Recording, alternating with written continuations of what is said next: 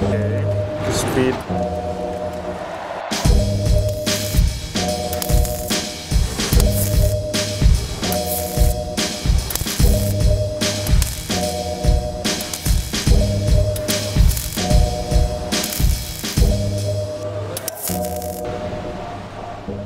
At first, they were little worm-like blobs. It was hard to see, but we saw a universe of possibilities. Of course, many things went wrong. A welding machine exploded, nozzles got stuck, and the robot got disoriented. But then, they became long lines, complex curves, and double-curved oval tubes. It was like drawing in midair.